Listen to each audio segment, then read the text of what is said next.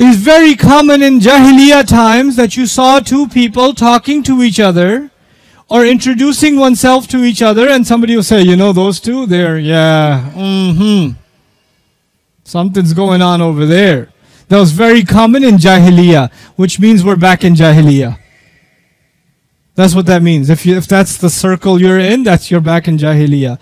Allah says, وَلَا تَقْبَلُوا لَهُمْ شَهَادَةً أَبَدًا. And don't accept their witness ever. For those people who did this, never take their testimony in anything. They can't be witness in court trials. They can't be witness in a criminal case. They can't be witness for anything. وَأُولَٰئِكَ هُمُ الْفَاسِقُونَ. And those are the inherently corrupt people. They are the most corrupt of people. Wow, very harsh language about the people who make this kind of accusation. Now Allah Azza wa Jal, when He says this, why are they so corrupt? And why should you never accept their testimony? There are 5 reasons that ulama mention. I'll share these 5 with you. The first reason, لِانْتِهَاكِ مَا حَرَّمَ اللَّهِ. Because they violated what Allah made haram. That's the first reason they're fasiq. The second, وَانْتِهَاكُ عِرْضِ أَخِيهِ. Because they attacked the dignity of their brother, or their family, or their sister. The attacking the dignity of a Muslim. وَتَسْلِيطُ النَّاسِ عَلَى الْكَلَامِ بِمَا تَكَلَّمَ بِهِ.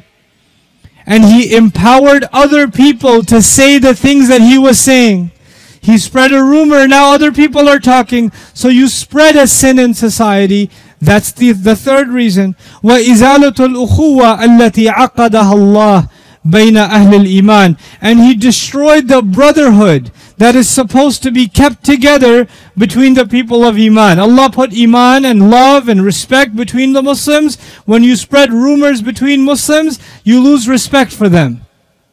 You lose respect for the person who's got a scandal going on. Oh, you know what happened with that Imam? You know what happened with that Sheikh? You know what happened with this person? People don't even spare the people of Deen anymore, right? They spread rumors about them too. And you lose respect for this person. I don't want to learn from that person. You know what I heard about him? You know what he's done? Subhanallah. You don't have 4 witnesses. How can you talk like this? How do you not know these? This is such a serious accusation.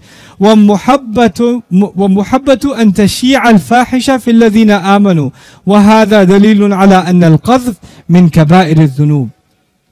And the final reason this is so serious and you should never take their witness again is because they love that shamelessness and dirty talk should spread among Muslims. And that's why it's one of the biggest sins in Islam. You know, the thing that I wanted to highlight here before we go on, 2 things. There's going to be an exception. We'll talk about that in the next halaqah, inshallah. But 2 things that you need to understand here, very, very important, is that why is this whipping so serious? And why is there 2 things that have whipping? You have the whipping for the zina itself, and you have the whipping for the accusation, which means these 2 things have something in common. We have to understand what they have in common. What both of these have in common is أن تشيع الفاحشة في الذين آمنوا. Shamelessness will become common among the Muslims. If somebody is committing zina publicly, then if this happens over and over again, this will become what? Just a thing, no problem. You see it, no big deal. If people talk about these dirty things and accusations and rumors all the time, then these thoughts will become what? Common. In other words, people will think about them even when they don't see them.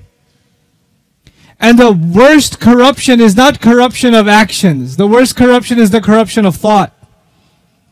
You are corrupting the thought of people by presenting them these images, by presenting them these ideas, by spreading them. And so the public is being harmed intellectually, psychologically by these 2 crimes.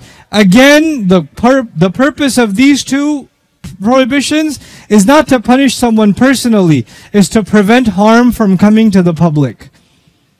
These are social laws of Islam. The wisdom in them is just absolutely profound.